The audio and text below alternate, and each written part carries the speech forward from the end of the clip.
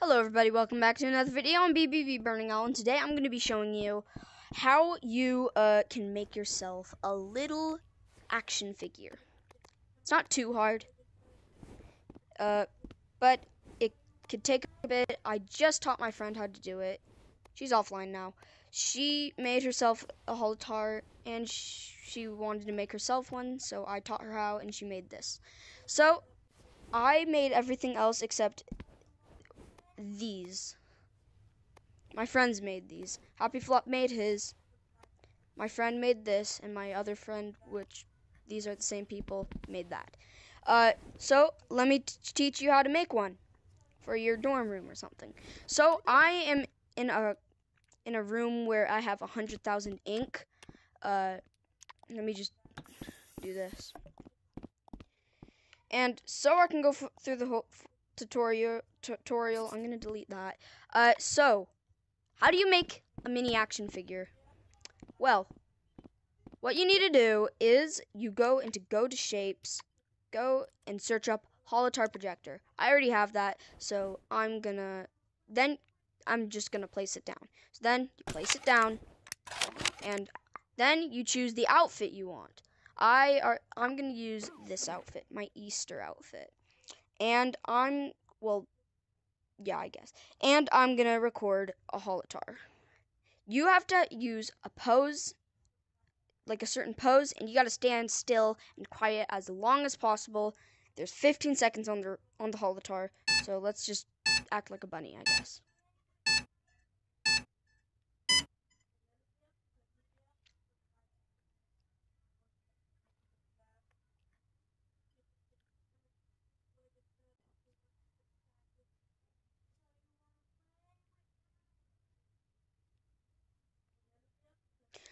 So when the recording is done, you have your holotar, and you might think, oh, okay, it's that easy. So actually, it's not that easy.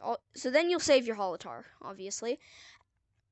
But you may have seen me shake a bit. I have this, I don't know if it's a disease or anything, but I have this thing where I can shake uncontrollably, whether or not I'm scared or happy.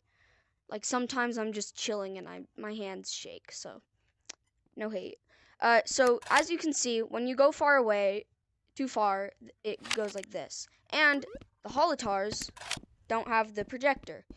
So what you actually have to do is grab a variable chip. It should look something like this. And what that will do is make this go forever without you needing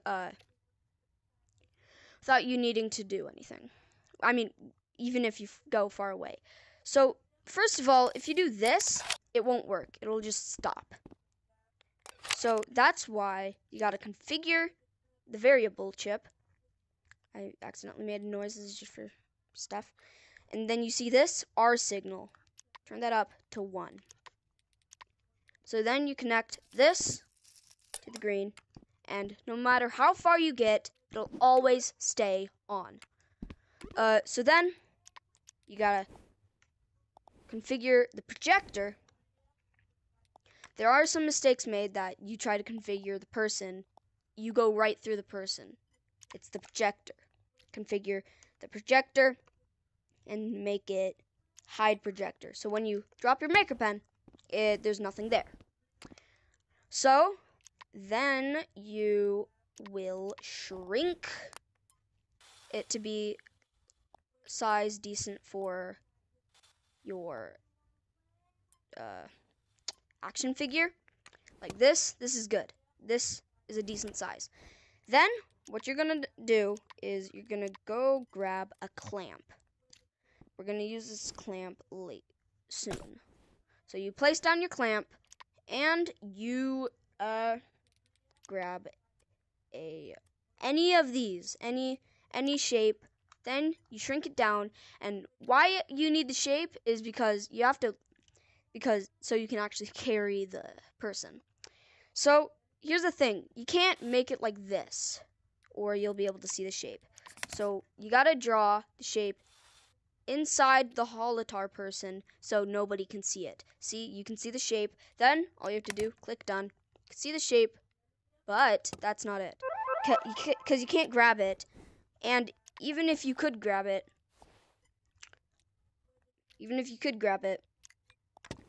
it would just do this. So let's put that back in. That's why we have the clamp. So first of all, this is important. You have to put the top onto the projector, not any of the arrows or anything. Then this bottom part on this. And you have yourself an action figure. It's way easier than you probably thought. Maybe it's harder. I don't know what your mind is. So then you can put it in your collection or whatever you want.